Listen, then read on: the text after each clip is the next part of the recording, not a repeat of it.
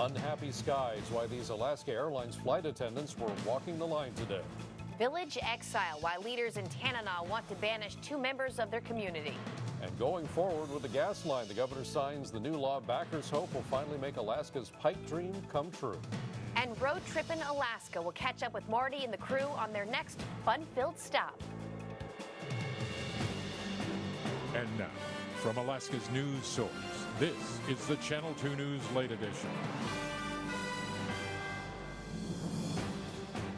Good evening, everyone. Alaska Airlines flight attendants staged a rally this afternoon right outside of the company's annual stockholders meeting. Now, the Association of Flight Attendants says it has been negotiating with the airline company for more than 2 years, but still doesn't have a fair contract offer.